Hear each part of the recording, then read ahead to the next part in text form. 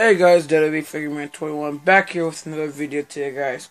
And today, guys, I'm doing a video of my whole experience of Raw when I went there this past Monday. This is like a little video, like my review. So, the stuff I didn't show in the vlog yesterday, I posted yesterday on YouTube. I did take a train. I went there. I didn't. Yeah, like I said, I did buy the only thing I got was the Finn Balor pop. And the matches and things that happened were Brock Lesnar and Roman Reigns stuff happening, which was really good to start off the show. The women's match between Alexa Bliss and Asuka was pretty good. Weird ending, but it was worth it because Nia Jax came out there. Then it was the Revival taking on Titus Worldwide. And a really boring match, and the Revival won, and the Revival is the new members to enter the Andre the Giant Memorial Battle Royal match this year at WrestleMania. Then we had Braun Strowman beating up Cesaro and Sheamus in a singles match, which I really didn't care, which was pretty good. Strowman, cool seeing Strowman. Then it was Kane and John Cena. John Cena came out there talking about the Undertaker, how he's scared. And Kane came out there, and next week it'll be Kane versus John Cena. Hopefully, Undertaker's next week is coming next week. Maybe I don't know.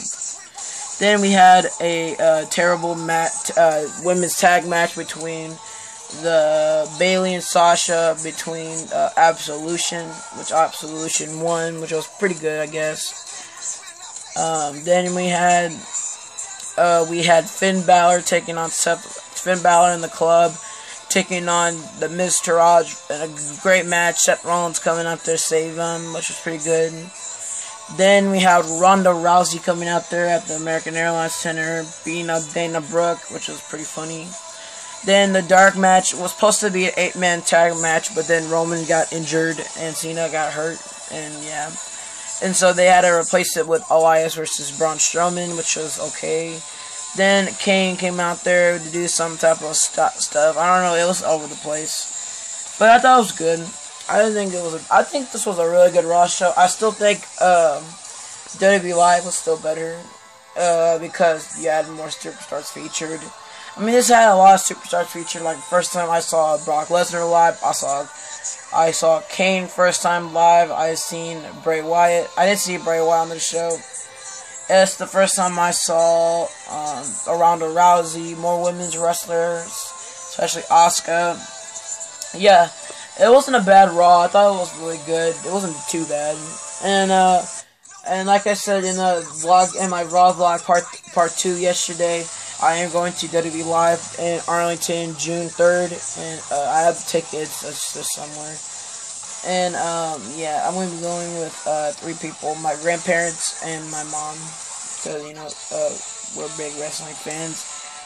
I'm excited for it too, and it's a SmackDown house show, so it's my first SmackDown show. So I already been to 2 Raw shows, a Raw house show and a Raw event, and this and then this this is my 4th wrestling event, guys. Because in 2016, I went to WrestleMania 32 Access before I made this channel. And then, October 6, 2007. Okay, WrestleMania 32 Access when I went there was April 2nd, 2016. Then in 2017, last year, I went to WWE Live in Arlington at the College Park Center on October 6, 2017. Pretty good event. And then this past Monday, I went to WWE Monday Night Raw at the American Airlines Center in Dallas. I think it was March 19, 2018. And then now, June 3rd, WWE Live at the returns to the College Park Center in Arlington for the SmackDown house show. Hopefully it'll be good. I hope I don't see that much bad superstars. Hopefully I'll see like Shinsuke. I heard AJ's not featured for this event because he might be going to Raw, which, it's obvious because he's going to be giving the title to Shinsuke.